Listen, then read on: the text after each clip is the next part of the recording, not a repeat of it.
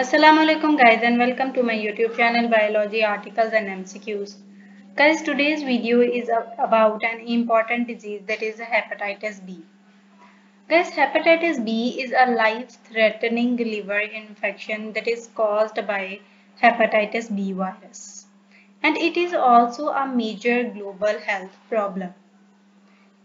The burden of the hepatitis B infection is highest in the Pacific region, where about 116 million people, and in the African region, where about 8 million people are infected.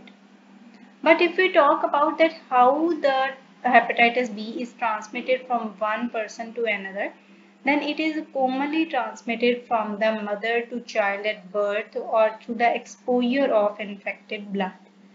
Guys, it can also spread by the needle stick injury, and also by the tattooing, or it can also transmitted by the body fluids such as saliva. And the transmission can also occur through the reuse of contaminated needle and syringes.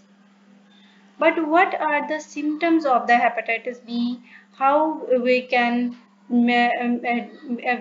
go through that we are suffering from hepatitis B? Then most people do not experience symptoms when they are newly infected.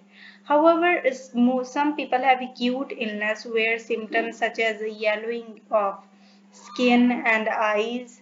In addition to it, they can have dark urine or extreme fatigue. They can also have nausea in their symptoms if they are suffering from hepatitis B, or they can also suffer from vomiting and abdominal pain. Guys, WHO, that is World Health Organization, recommends that the all blood donations should be tested for hepatitis B to ensure the blood safety.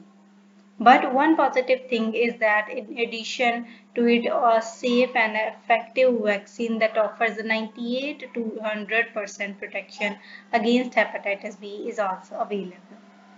If you like this video, share this video with your friends. Thank you so much.